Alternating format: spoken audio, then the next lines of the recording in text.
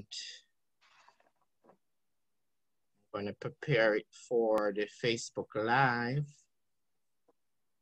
And we will start at 6:02. Okay.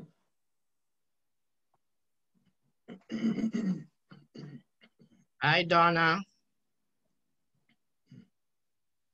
And I see Roxana. Welcome. Gina.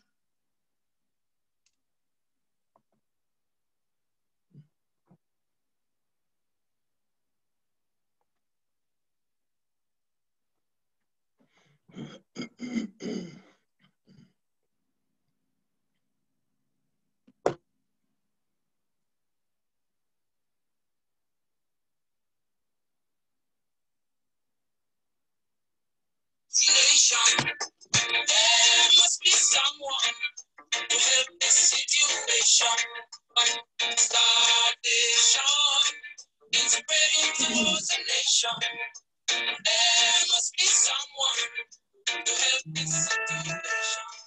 What color, glass or creed you may belong. There's something you must try to understand. Whether you white, better and Indian, we all share the same blood. One love, one heart, one soul. Starvation is spreading towards the nation. There must be someone to help this situation. What color, class, or creed you may belong. There's something you must try to understand. Whether you white, black. I don't know if you guys remember those old tunes, the Pioneers.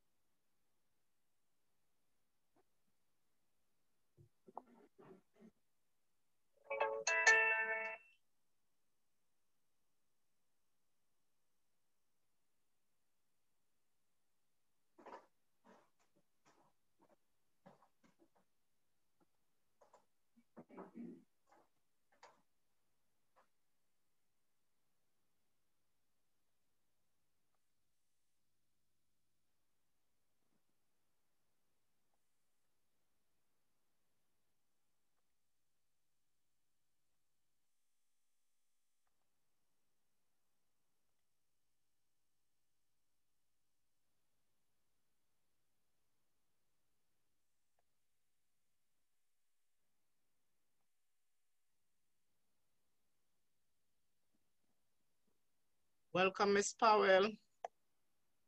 Hi, Andrew. Just coming from a walk, rush back to come and catch this. Yes. Hi, Sonia.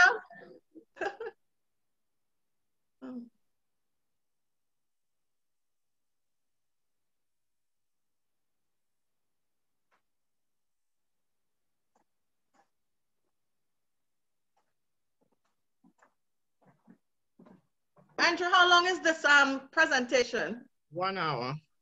Okay, because I have another meeting. Now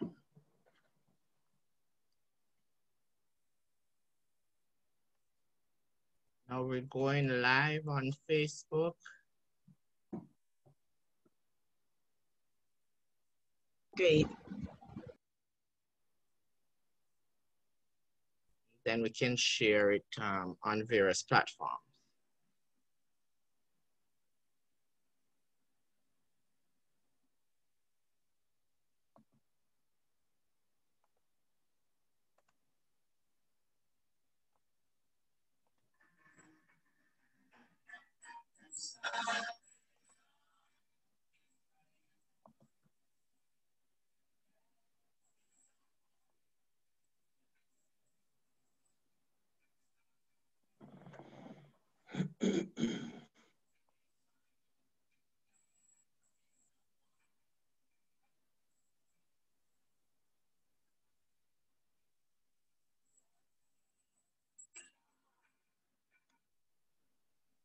Want to welcome everyone to Our first series of food security and nutrition, the Diaspora and Caribbean agenda.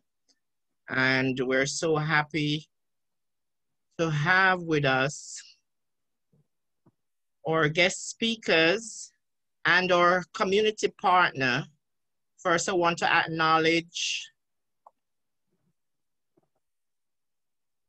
Colette Cyrus Burnett she's the founder of Global Food Warriors. Hello, and thank you for having me, Andrew. So looking forward to this discussion.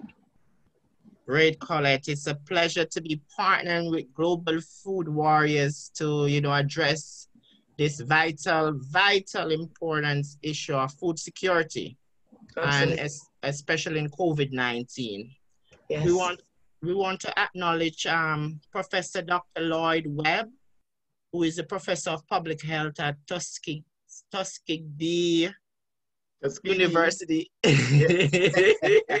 Most people get problems, don't worry. It's my pleasure. Great to have you. And our nutritionist, our Sonia Grant, will be talking about nutrition, in these times are very important, especially in COVID, the way we eat, so forth. So Sonia, happy to have you. Sonia can unmute.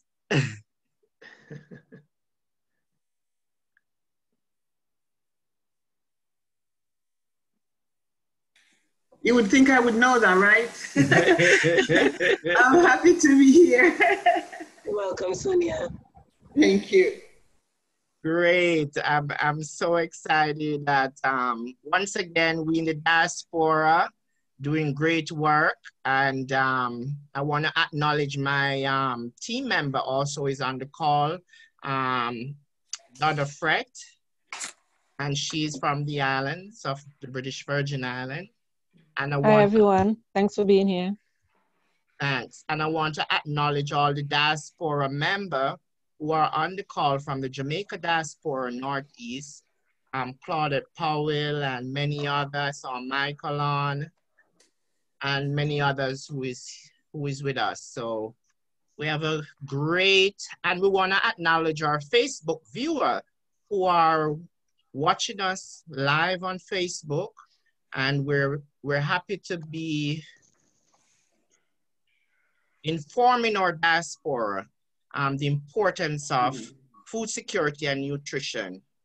I'll just give you a brief about the Authentic Caribbean Foundation, who we are, a nonprofit 501c3 who has actioned the call to advance and advocate for Caribbean American diaspora community here in Massachusetts, with our specialty in kids with disabilities, special needs kids who are the vulnerable one in these times, and they also will be affected by food security and nutrition.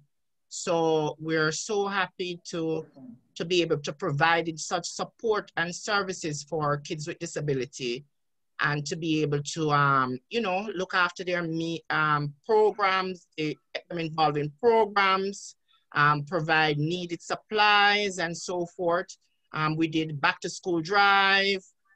We did many other stuff. So we're so excited that as a foundation, as we keep growing and we keep doing the people's work, I say, it's always the people's work. And we're happy to provide such assistance for those vulnerable in our community. So I want to welcome everyone and thanks. More information on the foundation can be obtained on our website, www.AuthenticCaribbeanFoundation.org. We're always looking for members who are committed to the cause of a strong Caribbean American diaspora community and a strong Caribbean region to support the cause. And whatever your expertise, we are open and willing to have you on board to help us grow and provide support for our community. It's with great pleasure that I hand it over to the CEO founder, Colette Cyrus Barnett from the Global Food Warrior. Colette, The floor is yours. Thank you, Andrew. Good evening again. Good evening, everyone, ladies and gentlemen, Your Excellencies, Authentic Caribbean and Andrew, particularly for doing this. For the esteemed panel, I thank you for sharing your knowledge with us today. My name, again, is Colette Cyrus Burnett, but I'm also known as the Global Food Warrior. Today, I'm here to discuss our region's ability to achieve food security. First, to understand the opportunity before us, I'd like to take us back to come forward, as they say in Trinidad and Tobago. See, back in 1960s, the countries of our region were, for the most part, food secure. We could feed all of our people every day with healthily, locally grown food. Fast forward to today, our Caribbean region imports approximately 80% of our now Americanized diet, with a food import bill that comes out of the region topping $6.1 billion this past year. So if we're talking about today, we must talk about the fact that we sit in the midst of a global pandemic. Food supply chains across the world have been severely disrupted, and so much so that we see farmers who have to destroy their crops as there are no workers available to reap. Perishables are perishing as people around the world see empty grocery shelves and long lines that scream hunger and lack, the likes of which we are not yet completely aware. The economic impact of this pandemic will only become slightly visible by the end of this quarter of 2020. The World Health Organization released a statement last month that read, "Instead of the coronavirus, it's the hunger that will kill us. A global food crisis looms." The world has never faced a hunger emergency like this, and experts are alarmed that they can see double the number of people facing acute hunger to 265 million by the end of this year. If that doesn't alarm you, then it should. We in the Caribbean happen to have the best climate for growing food. With year-round sun, and that always allows us to consistently be in growth mode, we couldn't be more well-positioned to pivot right here so that our country's GDPs might focus our efforts on agriculture, specifically focused on the youths. One of the best lessons that I learned the very hard way while I was in the heights of my own business's success, it is that it's not only how much you make, it's actually how much you keep as well. So I'm here to truly ask the leaders of our community, of our diaspora, to keep our people, to keep our money internal by focusing on building our agricultural pursuits, to first feed 100% of our people's needs, and then to save our $6.1 billion with an eye to exporting in the not too distant future. My organization, Global Food Warrior, represents the disruptive space of vertical farming. That includes growing fish and plants in climate-controlled environments built to maximize the yields in the smallest land spaces that might be available. We have found a way to grow food in urban spaces with significantly larger yields than what traditional farming might allow. We can indeed grow up to 9 times as much food in the same square footage as traditional farming would allow. Currently in New York City, we have activated a school agricultural project in which we find the food deserts where children are not able to find affordable, accessible, and safe food. We install our vertical farms there on school property, which is climate controlled, and in New York City, we can now grow strawberries in the middle of winter. Similarly, vertical grow houses in the Caribbean can be much larger, and they can be built to serve, instead of a school, it can serve a county, or a village, or even a city. It depends on the size that we build. See, the fact is this pandemic has exposed us to the vulnerable place that we have allowed ourselves to become lulled into by not controlling our own food supply. This pandemic is forcing us to become keenly aware of the benefits of localizing our food, and that can be a blessing if we can act fast and address it. It is my hope that we can find ways to work with local NGOs on the ground in our respective islands to find custom solutions for each community or each nation. Fixing this challenge of food security will take breaking the mold and rebuilding a new reality that truly honors the role of agriculture and the farmers who feed us and the youths who need us.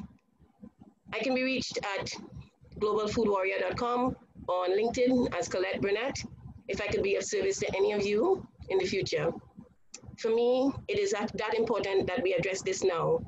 So I will turn over the time to Dr. Lloyd Webb, of Tuskegee University, who is a fellow islander and an industry expert whose heart is in food security as it pertains to public health. Dr. Webb, thank you. Thank you, Colette, Ms. Burnett.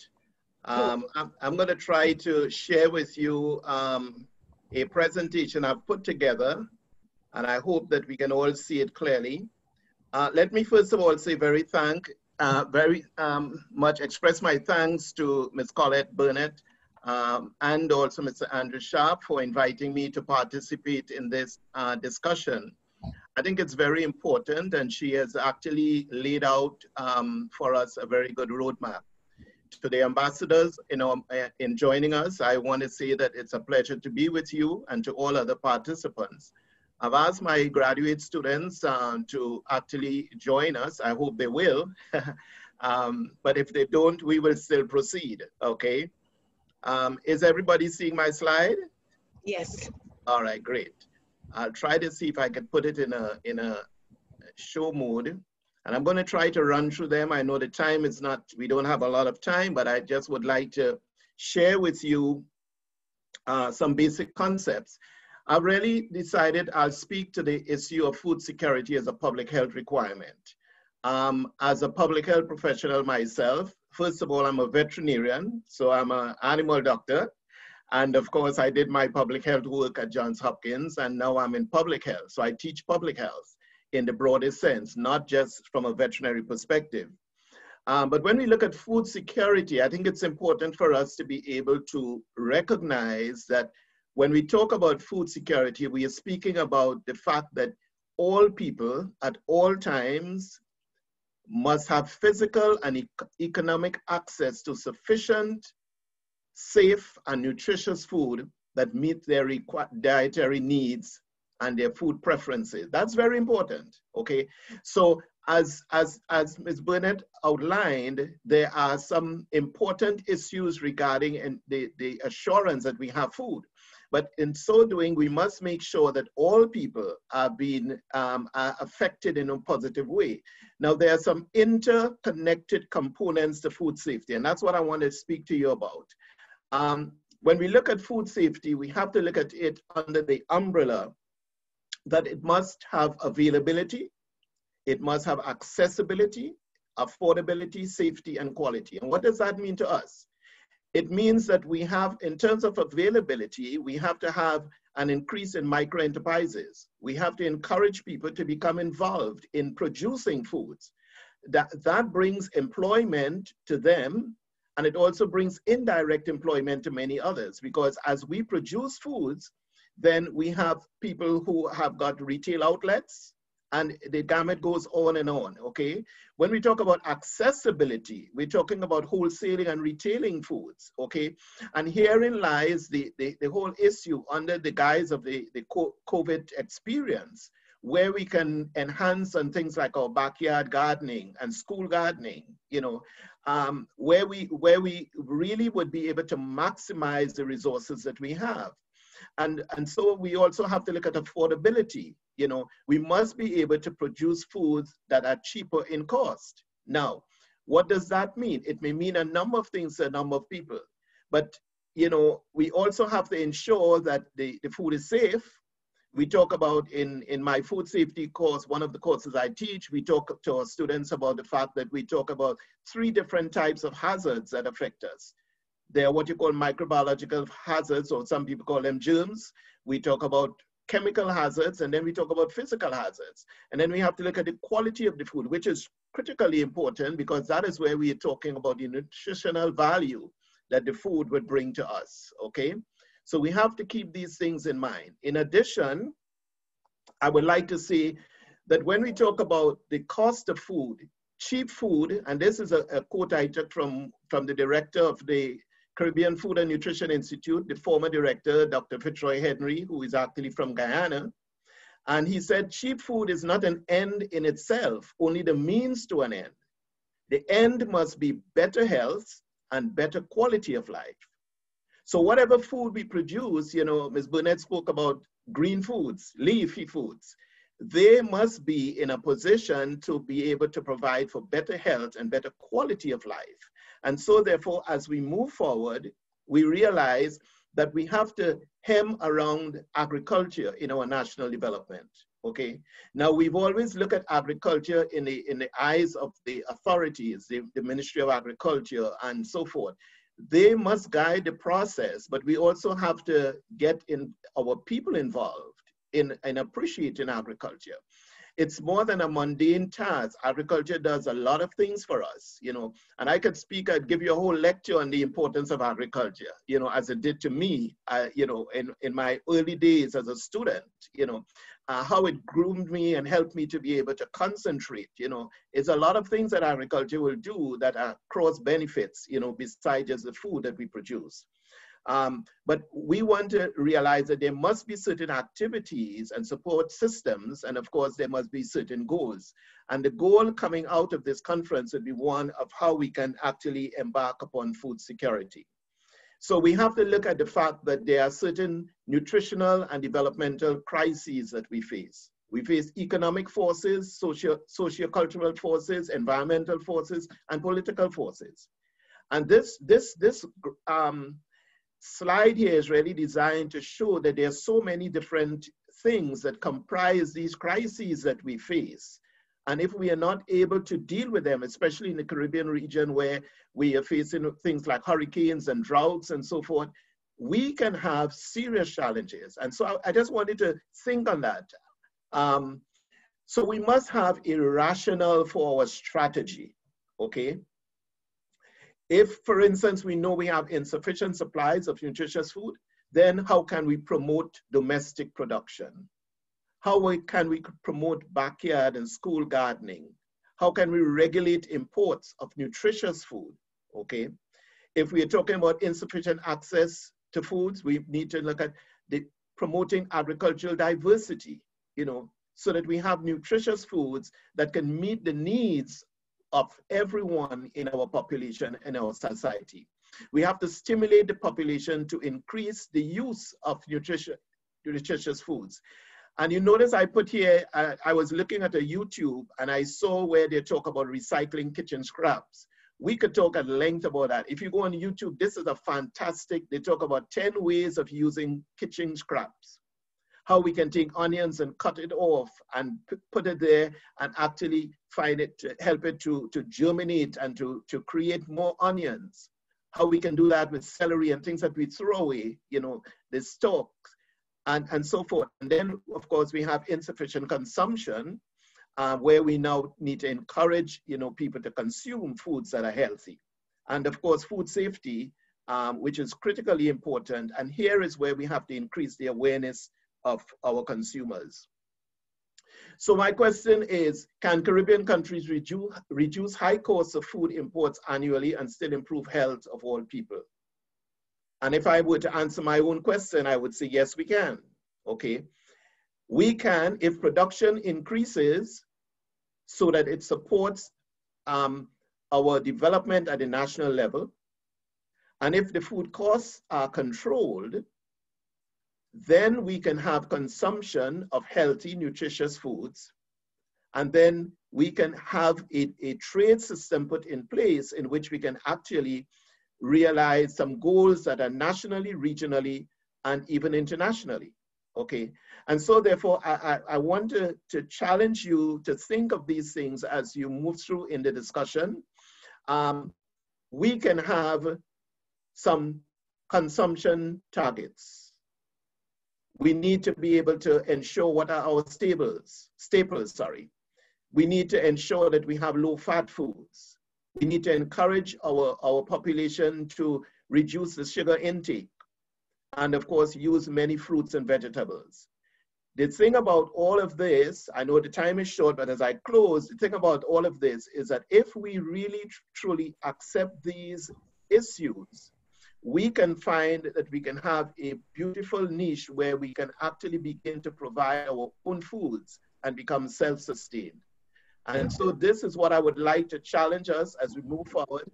Ambassadors, you have the right, the leadership role in which you can guide us and guide some of our people so that they can become excited about all of these things. And then if all of us in the diaspora jump in, we will be able to make a contribution. So I want to thank you. This is my contact. I can be reached at lweb@tuskegee.edu. And of course, my telephone numbers are there. And I just want to thank you very much for the time. I hope at least we can talk a little bit more about this as we move on. Thank you so much. Thank you, Dr. Webb. That was so good because it really highlighted so many other parts of the food security that is so important beyond our profitability, and also recognizing that there are ways that we can do so in very, very simple shifts. So thank you so much. Now we have a bit of information from Ambassador Sydney Colley from the Embassy of the Bahamas. Ambassador, are you on? Andrew? No, I'm not seeing Ambassador. I'm going to check and see if he's here. I'll reach out to him just to see probably is the connection. Thank you. No problem. Would you like to proceed into any question and answers for Dr. Webb? From if there's anyone with a question, you can unmute and ask the question of Dr. Webb or myself. We'll be happy to help.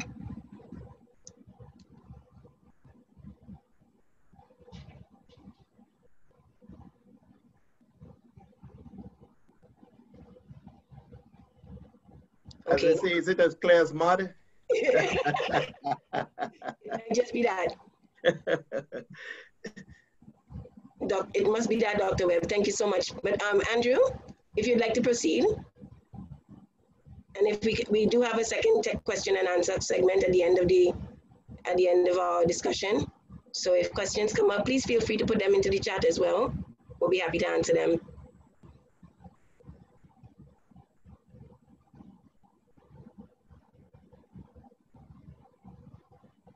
I expect Andrew is on, checking on now. Thank you. Yes, you're there. There you go. Ruth, there's a request from Miss Ruth. Jean, from Ruth Liburn Foundation. Jean? Yes, my question, ahead, my question is, I know you mentioned something about establishing connections in the home country in order to start thinking about making these sort of food hubs. How do you suppose we start doing that in terms of, not in terms of making the connections, but in terms of educating the persons that are there to start this process? Well, I can speak directly to what we are currently doing in Trinidad and Tobago. In one part of Trinidad where Global Food Warrior is currently on the ground, we created a relationship with an NGO that has been extremely active in the community. So Ruth, you would know them because the people on the ground would also know them. So we inquired about the organization that would best fit what we intended to do, and then created a relationship where we can now teach the youths that are interested in agriculture by Zoom, sometimes Google Meet, where we meet and discuss things like permaculture. We discuss new ways of innovating around agriculture, just about everything from food scraps like Dr. Webb spoke of, and how we might be able to use that to feed our plants, but also how we might be able to create better, stronger relationships with the individuals who are already working in the communities. This industry is a large one, and there are many farmers who need your help. And we have created farmer networks who are now speaking with us about what challenges they're having from growing to soil across the board. It is though that the relationship needs to be engaging in a way that allows for both the farmers to learn, but for us as well as us to learn about what's happening back home. It isn't impossible. And especially because of COVID, it has allowed us to think of ways that are innovative, that we can also reach our people and help where we can. So I really appreciate that question, Ruth. Thank you. Thank you. Welcome. Anyone else? It seems Ambassador will be logging on shortly. Andrew, if you'd like to take the floor to continue, as I know time is of the essence. Excellent. Thank you very, very much for this discussion. No one else has any other questions that we would like to ask the panel before we welcome the ambassador who will be with us. I know Crystal has her hand up. Crystal, you could proceed. Good afternoon, everyone. My name is Crystal Kamego-Pontrelli, and my question is directed towards Ms. Colette Cyrus-Burnett presentation. I know you feel very strongly about youth involvement in agriculture. However, more so in Trinidad and Tobago, it seems to be a taboo amongst the younger generation. How would you propose you get them involved in the agriculture industry? Because we know, as it relates to our current situation, the importance of food security and youth involvement in terms of longevity of such a program. How do you intend to engage young people? And it's more education-based, but piquing their interest, seeing that it's actually a taboo for young people to be a part of agriculture in such a large-scale project. That's my question. Thank you, Crystal. That's an important question, simply because it has been a challenge to engage the youths. And I've been doing this now for 6 years. It has gotten no easier. I will tell you that one of the first spaces that we start is that we actually compensate the youths to come out and to learn and also be involved in our programs. It's very important that we address their actual needs.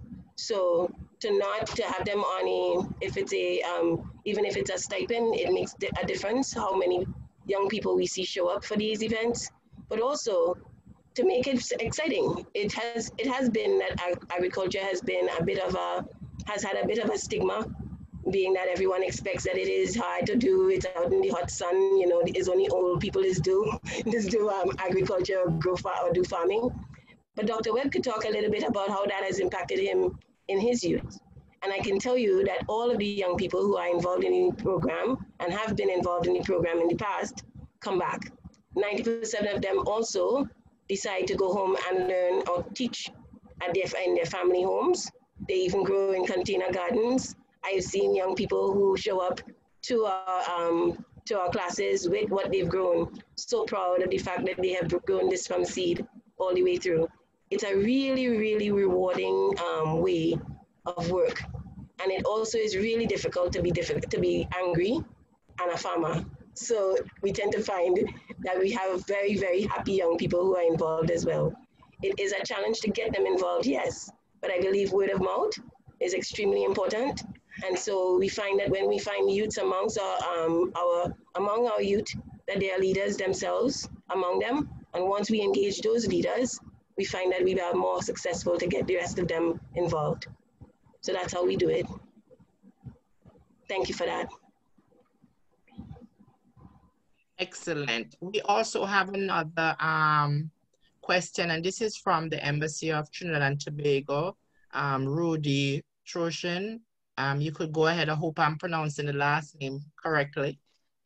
Hi, good evening. Yes, thank you so much. And hi, Colette. It's a really important discussion that you all are engaging in right now. And I'm happy to see that we're taking this on headfirst, the issue of food security and agriculture. So my question is really just to get some more information from you, Colette, about the actual work of the Global Food Warriors, because, you know, it seems like the work that you're doing is impactful and it's very relevant, especially in this time of a pandemic. So if you could just share with us some more details about, you know, exactly what your is it your NGO? Is it that your organization does? Just so that I could be a little bit clearer on what's been happening. Thanks so much. Thank you, Rudy. It's nice to see you and to have you.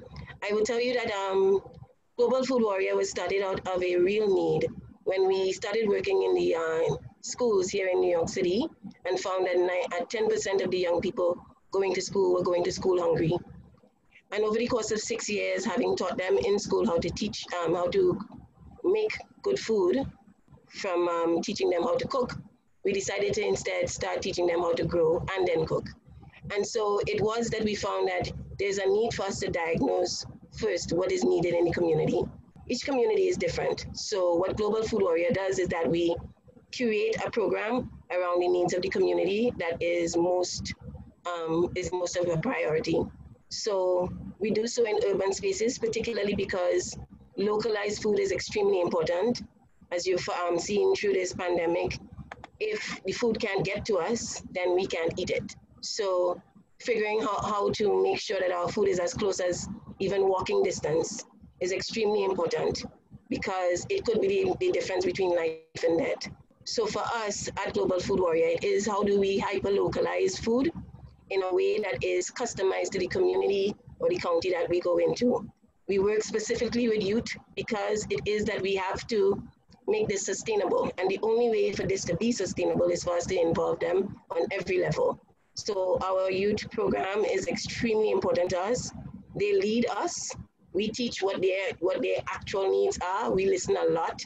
That is one of the ways that I believe that we have been extremely successful. It's because we actually take the time to listen to what their needs are before we diagnose what's necessary. So as I said before, each community is going to be different. So for example, in Trinidad and Tobago, Southeast Port of Spain has an absolutely different need than Togo would have. And so we find community members there who are really, really, they're very excited about the program, and they themselves find it to be a priority, and we partner with them. So it's not just us. And I have to say today, particular thanks to my team there in Trinidad and even here in New York City, who have been with me for forever, walking through this process. It isn't an easy one in any way, but it's not impossible. So I thank you, and if there's any other questions that you might have, you can reach me through globalfoodwarrior.com as well. And any of our team members will be available to you to give you more details if that's necessary. Thanks, Rudy. Thanks very much. Thank you. I want to acknowledge Ambassador Sidney Coley from the Embassy of the Bahamas. Ambassador, we're so happy that you're joining us. Thank you, Andrew. It's good to be with you. I'm glad you called me and reminded me. No problem. We're just having a discussion. We had started out, so we just wanted to get your how food security has affected the Bahamas and how you guys are doing in terms of food security in the Bahamas. Thank you, Andrew. And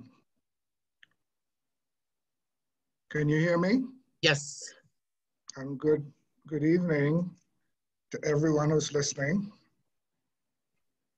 I believe COVID-19 has impacted all developing countries, particularly small island developing states like islands in the Caribbean, the Bahamas being no exception. But before COVID-19, the Bahamas as an archipelagic nation, flat with water problems and topsoil problems, and with about 7.5 million tourists visiting the country every year, which overwhelm our food and other resources. And the country has less than the citizens are less than 500,000, just under 500,000 citizens. So it's almost 12 times as many visitors in country during any 1 year, as opposed to not the citizenship.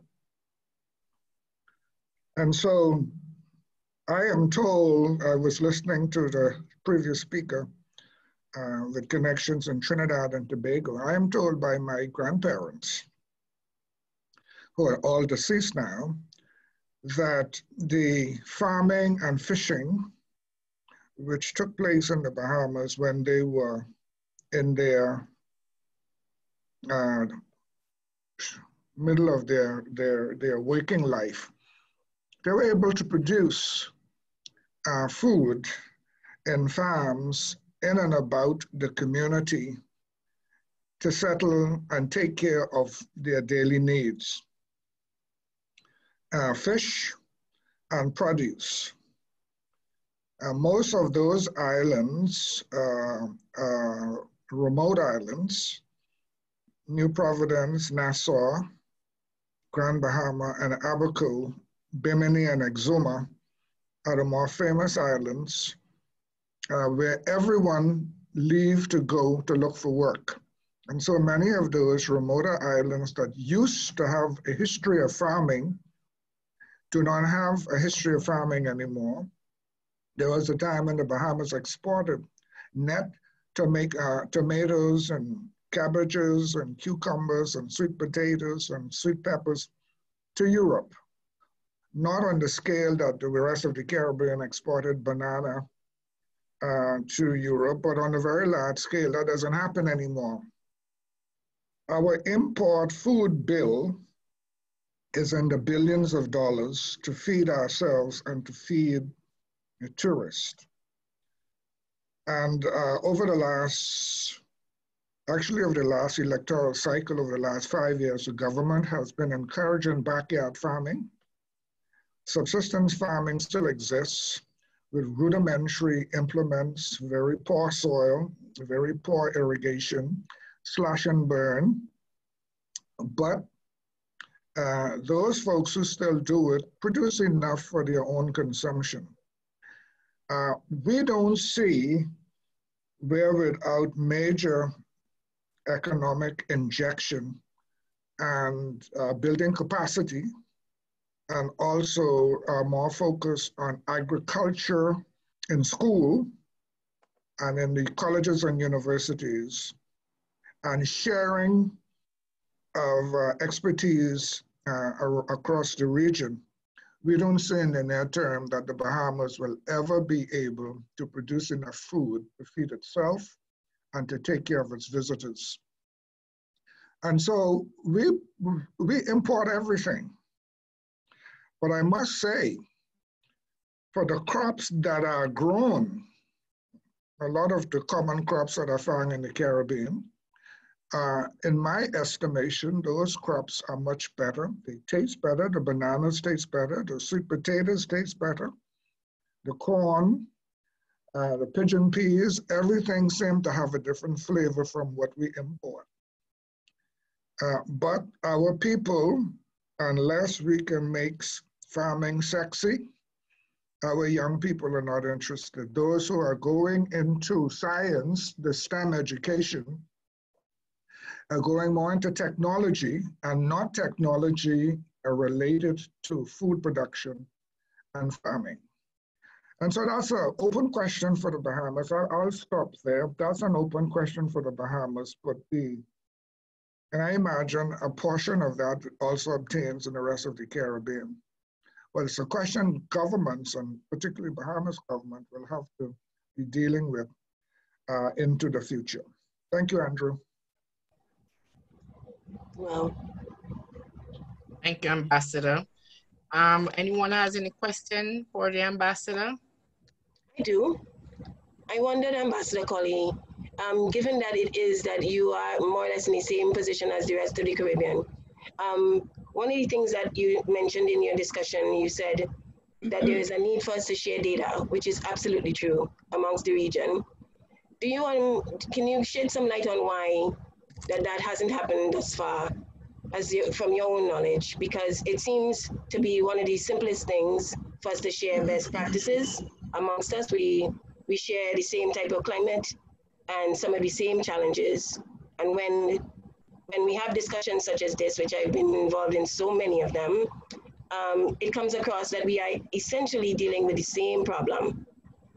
And so why are we not aggregating our information in such a way that we can use this information to better our outcome? Well, I believe from the Bahamas perspective, one of the natural drawbacks is the lack of fertile soil in abundance, the lack of fresh water. Mm-hmm. But that's not an absolute impediment. For decades, the Bahamas government has been paying lip service self-sufficiency, food production, and food security. Yeah. And in fairness to the Penland administration, he has been deceased now for about 15 years, but he's been in power for 25 years, 5 consecutive terms. In fairness to his administration, he did make a real effort by giving out Crown land to young people who wanted to go to the family islands, up to 5-10 acres of land, to try their hand. The folly of that plan was there was very little capital provided. There was only rudimentary education. There was a farm store in the capital, and there were farmers market across the out islands. But there's very little education, very little mechanization or technology applied. No education for laborers, tilling the soil, irrigating, planting, crop rotation, and marketing of the product. Yes. I give you an example. The islands of Eleuthera, Abaco, Cat Island, Exuma, and the island that I came from, Meguana, they all have to send their produce to New Providence by inter-island mail. And when a level of farming became successful, everybody was growing watermelon at the same time, or whatever product. And they were all sending it to the capital at the same time. And if you went to the farmer's market, or you went down to the dock when the boats came in, all of those people's produce were all over the ground. It was not properly marketed, properly stored, and staggering what to grow. Everybody was growing the same thing at the same time. We just didn't have the capacity. So there was a lot of lip service, but there wasn't a lot of scientific application of what it means to have a successful food production machinery. Yeah, gotcha. Sounds like the same across the board. So thank you for that. You're welcome. Can I make just a very quick input based on what the ambassador has said? I think one of the things that we need to, we're talking about, we're in the time of COVID. And I think it's fairly, I have been inundated, and probably you all have been, with different videos and things that come to us. They bombard us, some of them are humorous, some of them are not so humorous. What can we do in terms of stimulating even the youths who are non-agriculturally inclined? We can have some videos that are out there through Instagram and YouTube, and some things on television, bombard their minds. They can get outside and do certain things in their own yard. And who knows, you think about the millions of dollars that people get during election time by giving $15, so in a small way, if each individual contributes even to their own backyard, when they cut their grass and they put that grass back into their soil, they enrich the soil. So where you have poor soil type, you can enrich the soil. I have done this. This is a personal experience. Yes. And you'd be surprised to see how things grow. And it helps to, it keeps us mentally, in tune, so that even some of the mental fatigue that we have by being at a home, it will help to ease all of that. There's so many things we could do, Absolutely. And even when we talk about technology, Dr. Webb, involving the youths and engaging them in a way that allows for them to use the technology. And also, Ambassador Colley spoke to marketing. And I have one of my colleagues on today who is one of the best communications artists that I know of, who can tell you just about how we might be able to market just about anything. So if we are able to grow some of the best food in the Caribbean, why is it that we don't know what a mango does for us, but we know what an apple does a day? We must manage ourselves better. And it is important that we have these conversations in a way not only just to talk about it, but to do something about it as we leave, as we go on to our other, what we must do. It isn't so that we just point to what the problem is. For me, it's really, really important that we address it in a way that changes it in the future. It is our lives that depend on it. If we were to consider that it is possible that we would not be able to get food from the US, which is where we import 80% of our food from. Suppose that can't get to us.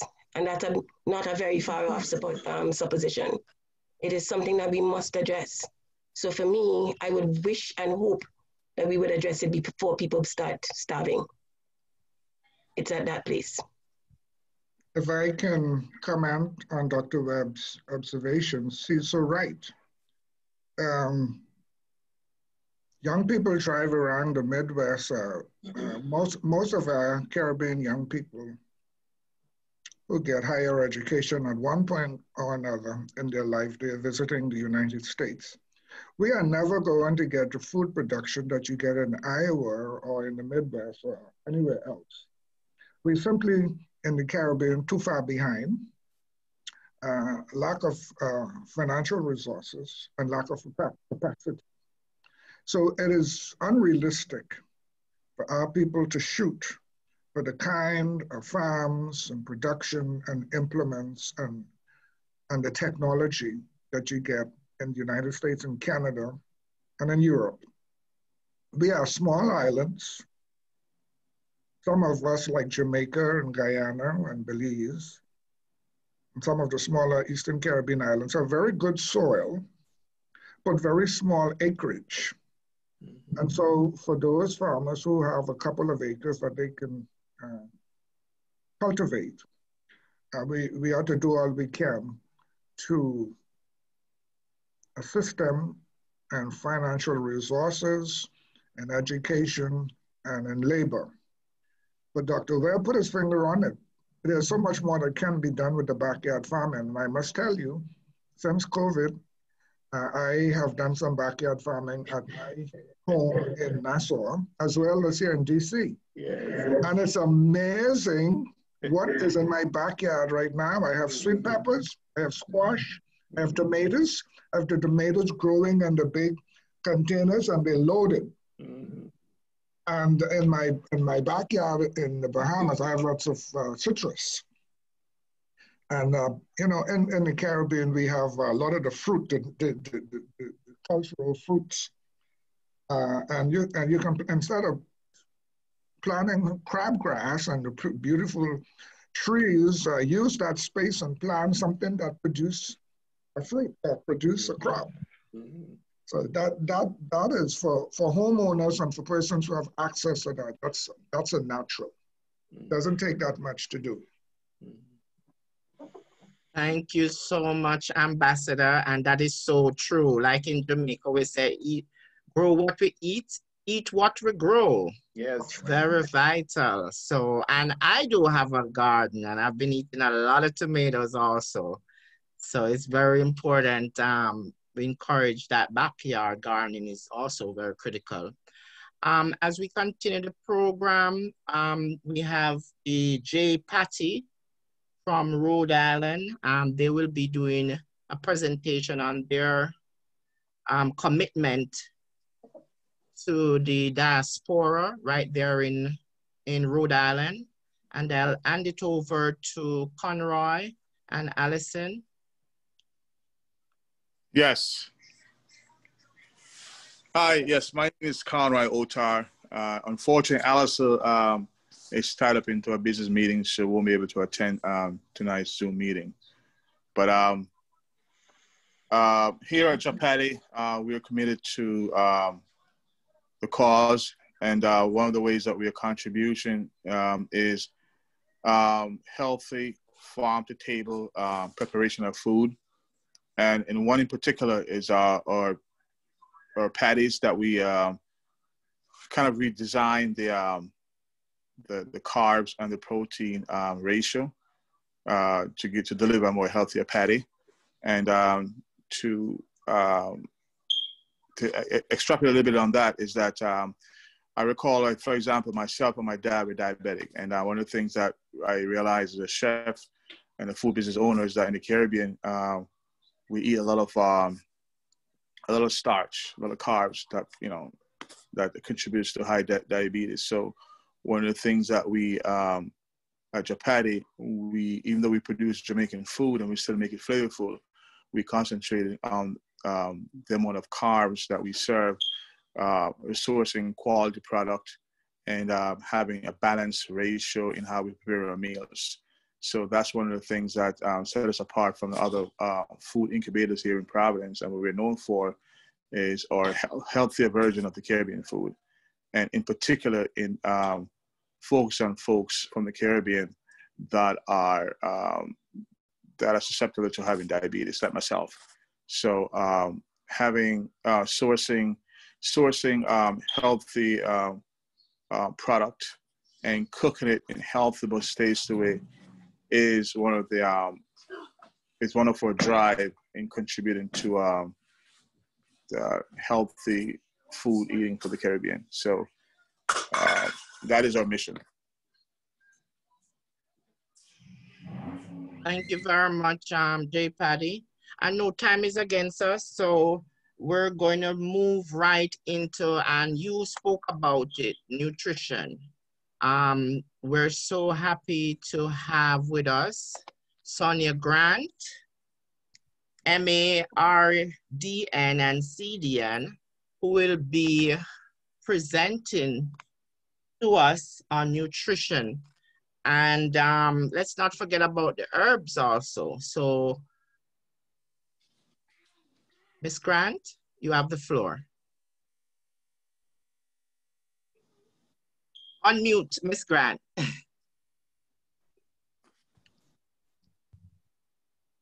Unmute, Ms. Grant. Yes. Okay. Thank you very much for having me on this program. And you bear with me a little bit. I am not very savvy with the technology. So, yes. I have been listening to those who spoke before me, and you all have hit the nail right on the head with the ideas, especially that Miss Food Warrior. And I want to say thank you to her for trying to do such a wonderful job in New York. I wish I knew about her program when I was in New York. So, you know, but I ask that she continue to do the good work that she's doing there. So today we are going to be just continue talking about food security as we've been doing. And for the purpose of my discussion this evening, I want to describe food security as all members of a household having access at all times to a variety of enough and nutritious food so that they can prepare balanced meals that will nourish them and help them to live active lifestyle. If you're not food secure, then, you know, it is not easy to get food.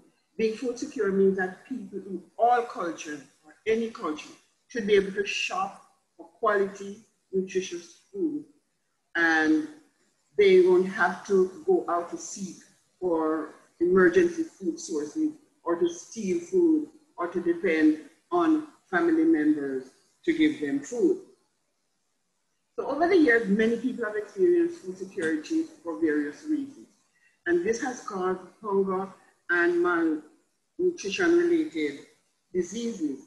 For example, in 2006, it was reported that globally 70,000 children die of hunger and malnutrition-related diseases every year, which equals to about 6 million children who die of hunger.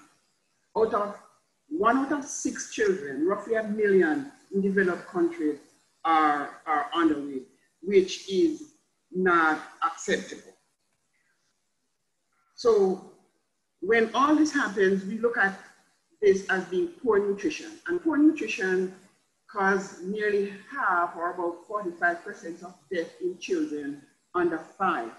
There's 3.1 million children each year, and that is a large number of people, of children, to be dying from not having enough food. The vast majority of hungry people, about 820 million, live in developing countries like the regions in which we live. That's about 14.3% of these people are undernourished. Today, in the era of COVID pandemic, it's impacting vulnerable households in various ways, making it difficult for families to be food secure. And this is related to loss of jobs, food shortages, and government lockdown. Many people are at very high risk of becoming food insecure, and this includes the healthcare workers who are really the warriors in taking care of those who are sick. There's the entertainment industry, and then there's the hospitality industry workers. These people are at higher risk of becoming food insecure. Before they were able to find their own food, but with the lockdown and everything, it has become more difficult for them to get food. Research has shown that in America, due to COVID, it may become possible that unemployment and poverty may increase to the level of the Great Recession, where 10.6 million more people may experience food insecurity. In a more extreme scenario, the number of insecure individuals could rise by 17.1 million. Demand for charitable food assistance has increased and is expected to continue to increase for the foreseeable future. Individuals are at a high risk for severe illness associated with COVID-19, as they may not be able to get enough quality food to eat. Food security affects every one of us in some way or another. Eating foods that are nutritionally deficient will contribute to malnutrition and problems of chronic non-communicable diseases, which currently plague the Caribbean region. It is also noteworthy that persons with these non-communicable diseases are among the most vulnerable to the effects of the COVID disease. When we talk about diet and health, good eating is essential for good health. Therefore, it is imperative that households get enough quality food that is divided equally among the members within the household, and that the food provides the nutrition needs of all members of the household. But in the era of COVID-19, good eating has been affected due to such factors, such as the decline in economies. We have seen that during all this COVID time. Economies are not able to function as they used to. High cost of food, loss of jobs, unavailability of food. Food banks are reporting increased demand and operating challenges. Government demanding for social distances and the lockdown regulation. One of the primary sources of food supply, as mentioned by Ms. Burnett, is the United States. So previously it was predicted that there's a potential for improvement in food security over the next decade in our region. But now there's a shift in the paradigm due to COVID. Increased risk of food security for the Caribbean is now what we're looking at due to this pandemic. The impact on food supply means that in a time of crisis, we are at greater risk if shipping lines, global supply chains, exporters abroad, and importers domestically are affected. And we've also seen this as we face what's going on in the pandemic. Primary source of our financial gain in the Caribbean is mostly from travel, tourism, and remittances. These are key economic income for our foreign exchange earners in the Caribbean, and it's been seriously affected by the pandemic and is at high risk of temporarily shutting down. The Caribbean Impact reports that the pandemic has created multiple socioeconomic challenges simultaneously throughout the region. And then we have Marla Jokaran, a Caribbean economist and advisor. She says that this includes health crises, sudden stop of economic activity, weak investor confidence, exchange rate volatility, and low remittance inflow. All these will affect our financial or have a serious financial implication. It is also reported that in Jamaica alone, the tourism sector accounts for 58% of all foreign exchange earnings. So we can just imagine with the countries shutting down and not being able to accommodate tourism as much as we used to, how this is going to affect us financially. Marla also predicts that in a COVID-19 worst case scenario, the Caribbean region could lose up to 83% of its tourism earnings on average, which could hurt reserves and significantly impact those countries with high agricultural trade deficits. Over the years, there has been a shift from agriculture, as we've been talking about so far tonight, that people have shifted from the agriculture, which was a high source of income, and now we are depending on tourism and remittances. This has caused a decline in agricultural sector and increase in food import bills. As COVID impacts food supply in countries which the Caribbean depend on, such as the United States, as a source of their food supply, it is likely that they will be unable to provide the amount of food needed for the Caribbean to remain food secure during these times. And how are we going to address this problem? Unless local food production is increased to fill the void left by reduced imports, problems related to malnutrition caused by insufficient food are likely to arise if the food shortages last for a prolonged period of time. Local farmers, like we've been saying, will have to step up to the plate to fill the void of food security if this time of crisis continues. Consumers will have to show more resilience. Private sector and government will have to do their part in taking action to ensure that food supply is available to the nation. Education will be key in getting people to understand the importance of avoiding waste, as well as using locally grown produce to create healthy meals. Unless local food production is increased to fill the void left by reduced imports, the problem related to malnutrition, I think I kind of went over that before. In other words, we should promote the use of local production by farmers and backyard gardens. That has been the theme so far in our discussion today. The Ministry of Agriculture should ensure that seeds, seedlings, and fertilizers are made available to those food producers in sufficient quantities to get the job done. While this is being done, the problem of prairie larceny needs to be addressed, as this can be a deterrent to farmers. Immediate action is needed for the most vulnerable, such as school children, because if schools are closed down, where some of these kids get their main meal, one main meal a day, then they are at risk of suffering from this pandemic and nutritional deficiency. The elderly and the shut-in are another set that we really need to pay attention to right now, and the unemployed who has no fund to purchase food. Politicians in their districts should consider temporary means to put in place food delivery systems to deliver meals to the affected households. Government can institute cash transfers to persons who are unemployed or who are not able to work because of the closure of their businesses due to mandate by governments in an effort to contain the virus.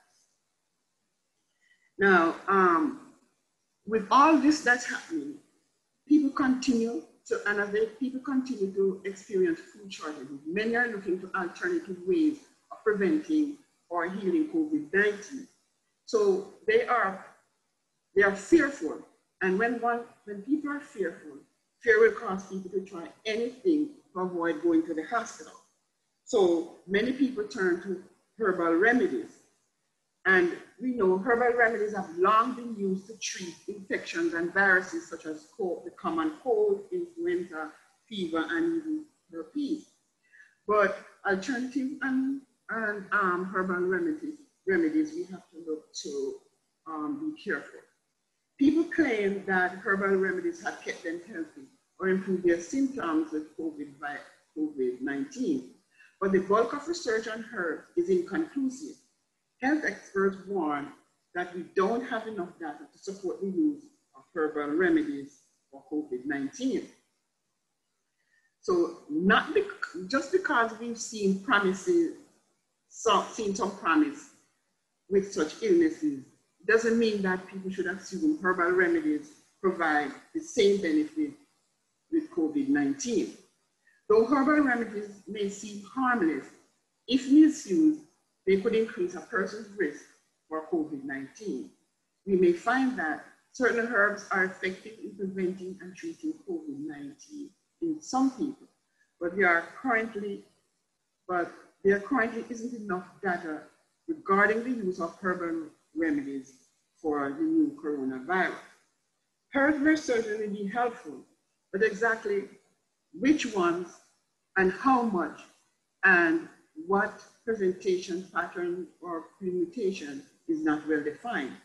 Researchers also being somewhat inconsistent. There are so many parts of a plant, the root, the stem, the leaf, the flower, and it's hard to get studies that consistently analyze the same portion of a plant. There could be unwanted side effects if these are used. Just like any other medicine, herbal remedies could cause adverse side effects. Certain herbs, if misused, could boost the immune system even more and lead to a cytokine storm or a fatal overreaction of the immune system. So we talk about caution.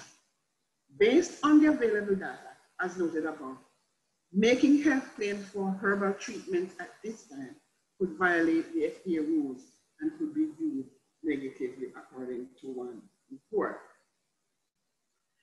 So consumers can be encouraged though to practice with caution the use of herbal products which are proven to be safe. For example, aloe vera, and we know that's common in the Caribbean, ginger, garlic, and turmeric, just to name a few. And then there are the fresh fruits that, especially grown in the Caribbean, like oranges, tangerines, pineapples, lemons, limes, which are high in vitamin C, which is one of the things that will help boost the immune system.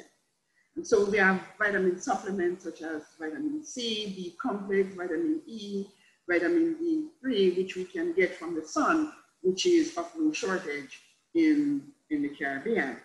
And then we also encourage physical activities and breathing exercises, which will help to with the lung.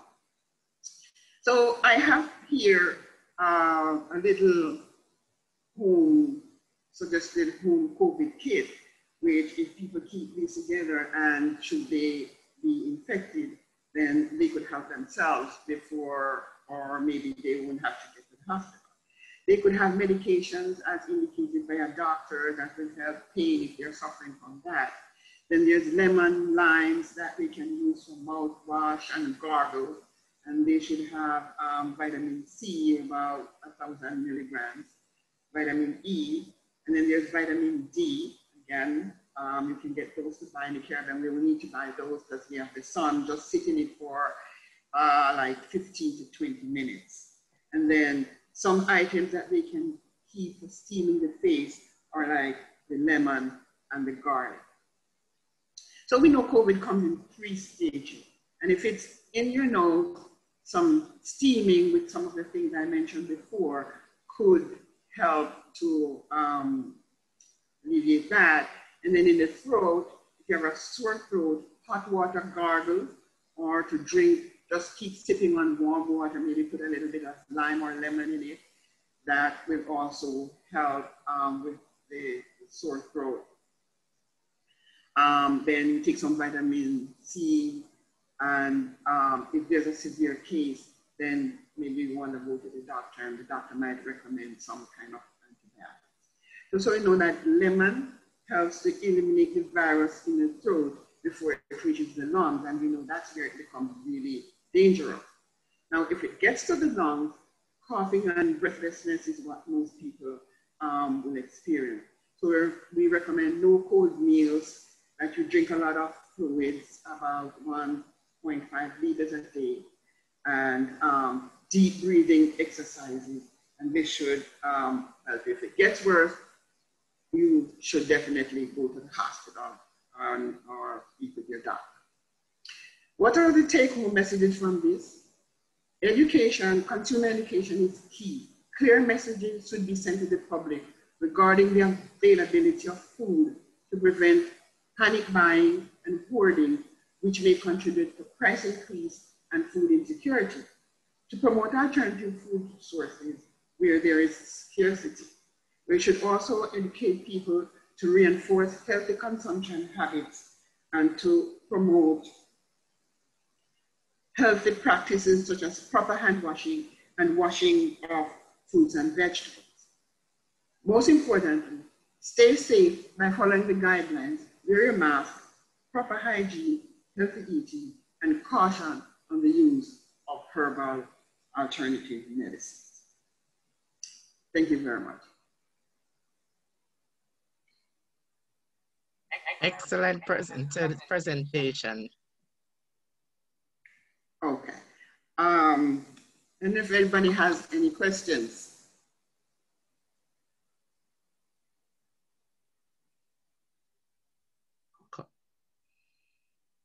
Colette?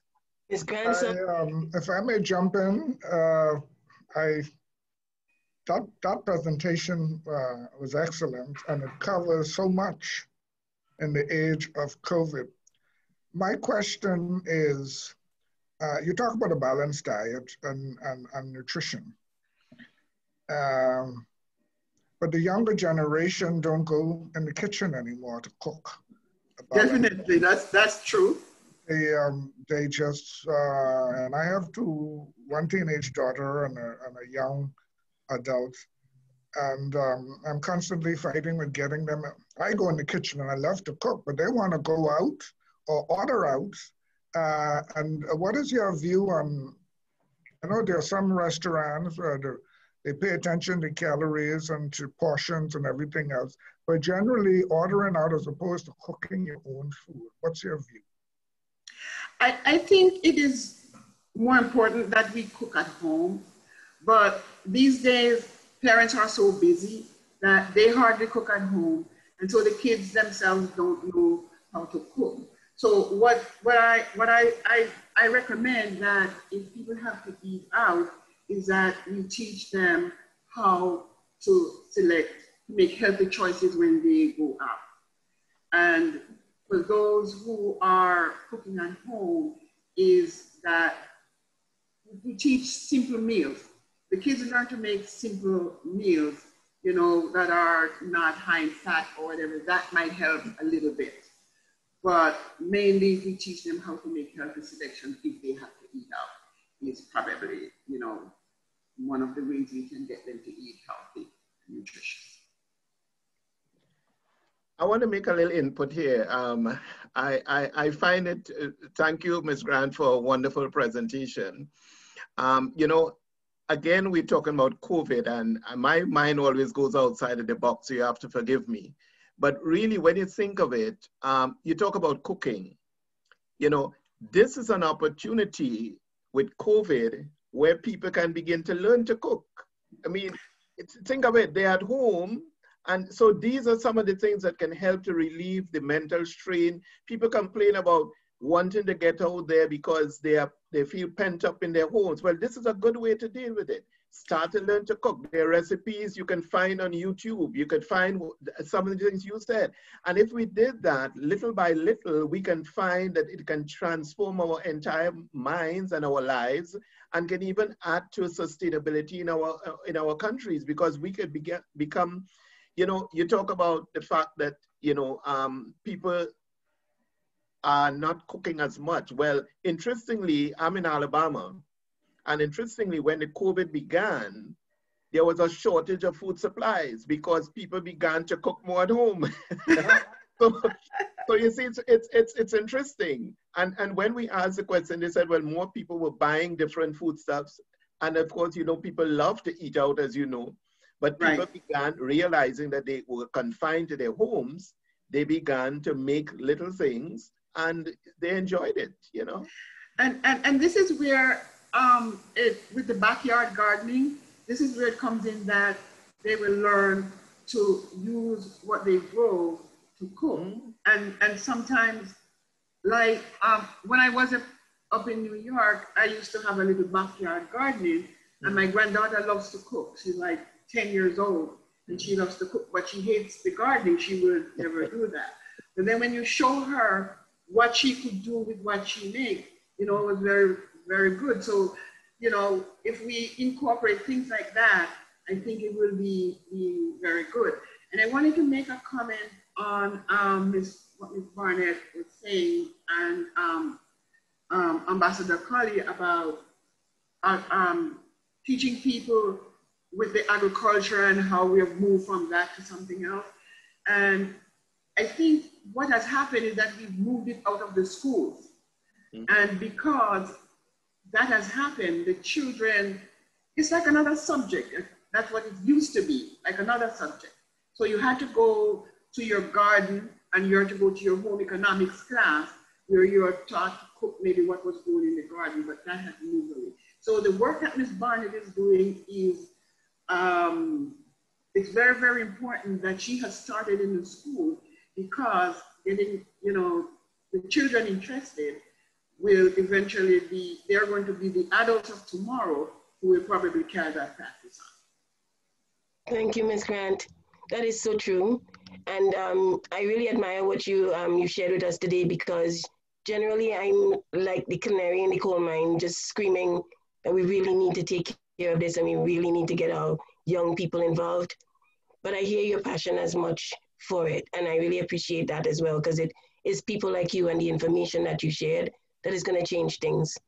Ambassador Colley, you mentioned you spoke a little bit about your young people. I have a 19-year-old at my house, and he initially hated to cook, loved to eat though. COVID, every challenge creates an opportunity. So now my 19-year-old cooks, and he cooks just every single meal that he eats now. He tells me he's a chef. So it is possible that we can have shift. It is it is also important that we make that happen, that we encourage it as much as we can with all that we do, both as we are doing it, also as we're speaking it, that it is that we embody it. I think it changes things. And, you know, my wife, who lives in the Bahamas, got caught twice here. She's here now. I have a housekeeper and my daughter and a friend. And we get in the kitchen and it's a big deal. We all get around the aisle and everybody is apportioned a task and we all contribute to the meal, and it's a joy. It's so amazing, Dr. Webb, that you mentioned that, because it not only brings the family together, but it's a special kind of community. Yes. That many of us, with our fast lives and our busy lives before COVID, probably missed out on. Excellent. We have a question from Jean from Ruth Lyburn Foundation. Jean, you could go ahead. Thank you, Ambassador. Hi, good evening, everyone, again. Just kind of piggybacking on the idea of young people not cooking and possibly not engaging in gardening. I think we are not giving them enough credit. I had the pleasure of working with over 200 international students from different Caribbean islands that we were trying to help during COVID-19. And many of them, if not all of them, were very engaged in their kitchens, cooking food, sharing recipes, even trying to find out different recipes from different Caribbean islands. They were even searching for home remedies for the cold or the flu. And we, you know, kind of passed on some of our old time remedies to them. So I say that to say, we can't discount what the young people are doing. We just have to encourage them. They're more so into social media. So maybe like engaging them with challenges such as, I mean, cooking challenges or creating a garden or even planting something in their dorm rooms. They like that. They like social media and challenges. So maybe engaging them in that way might help. That's a great idea. Excellent. Anyone else has any question for Ms. Grant?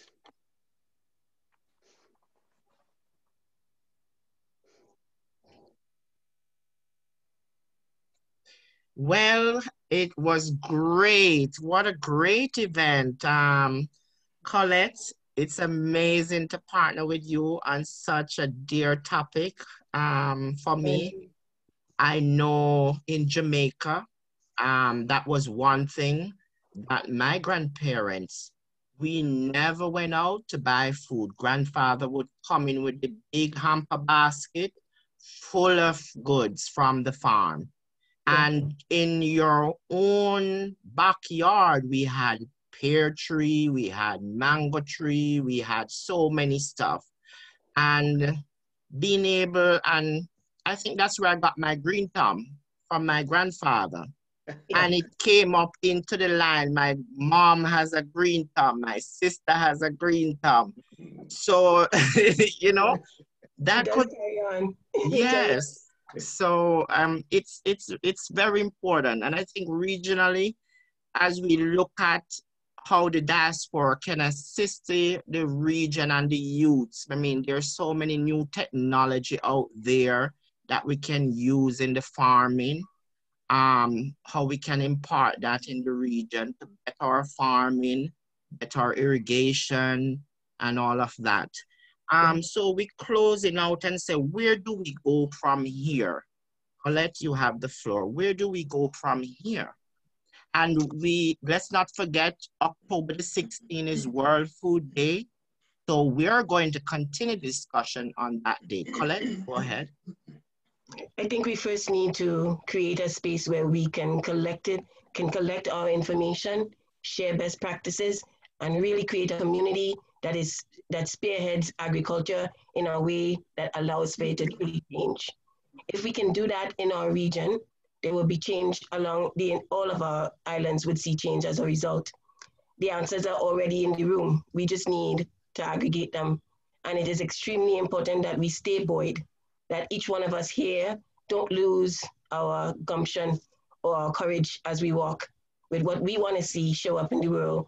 I think COVID-19 truly allows for an opportunity that would not have been had it not arrived. But it is here now, and it is possible for us to really shift if it is our intent.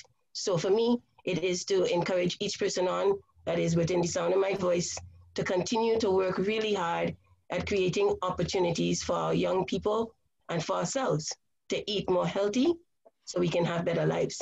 Thank you. Thank you. 1 minute, Dr. Webb, where do we go from here? And then Sonia will have you close off. Where do we go from here? I would just simply say that COVID-19 has actually created positive possibilities. I think our focus needs to be again on trying to encourage more so the young, because they're the ones who I think if we can generate the excitement, we can eventually get somewhere. And perhaps one of the ways would be to look at opportunities. For instance, why not have some sort of, they're pretty good in technology, why not have them share some of their results from their backyard gardens, you know, and eventually have a competition and, you know, sort of give somebody a prize and, you know, and then share that, you know, with the wider community with it. And eventually, who knows, we may be able to get partners who can give us some funding to help them now and begin to expand. I started about speaking about micro enterprises. that could be a way of how it could mushroom into, you know, entrepreneurship and so forth, and see the youths get excited and our countries better. Thank you. Thank you, Dr. Webb. And last but least, Ms. Grant, where do we go from here? So moving forward, we have to be prepared for crisis that we know is going to happen one way or another somewhere along the line. And if we become more self-sufficient in our region, where we have our own food and we teach our kids how to, I would say, my grandmother would say, turn your hand, you want to make fashion, so they can use food from the kitchen, like the scraps that we talked about earlier. You cut your callaloo and you plant a piece of the stem that will grow, and then you use that. So the key is getting the children prepared and getting our governments and everybody interested in making ourselves more sufficient. And that way we can teach our kids to do nutritious meals from what they have grown in their own backyard or in our own country. Excellent. We're so happy. I know there was one question that someone wanted to ask, but because of time constraint, she was asking about the import bill, but we will address this in our next series on World Food Day, October the 16th, where we're going to look at it again and look at, you know, where the region stand, where COVID is, and dive deeper into the discussion. And I'm looking forward to partner with Colette, Global Food Warrior. Love the name, Colette. It's amazing. Thank you. Thank you so much, Dr. Webb, for your presentation. Well put together, wealth of information. Ms. Sonia Grant, excellent presentation on the way the nutrition is important to us and how it will affect us, especially in COVID.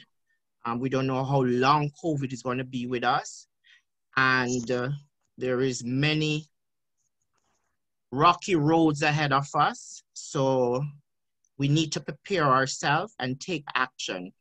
And we're so happy we're here in the diaspora, the Caribbean diaspora, organization like mine, Colette, and Jean from Root Library Foundation, and many other partners in the diaspora. We're doing a tremendous job to, you know, provide for our community both locally and also see how we can assist the Caribbean region with the resources that we have here in the diaspora. And we want to say thanks to the ambassadors, Ambassador Coley. We appreciate your support, continued support for the diaspora. Thanks for the Embassy of Trinidad, Ambassador Philip Spencer, and the representative from the embassy. Right, we're really happy for your support, and all the other ambassadors who have supported. It's now important that we strengthen the engagement to move forward to build a strong Caribbean with the efforts of the diaspora. As we say, we love home. And I know one day as a CARICOM member, I am looking forward to being Bimini on the beach having a good time. Because up here it's not getting warmer, you know, and with climate change, we don't know what to expect.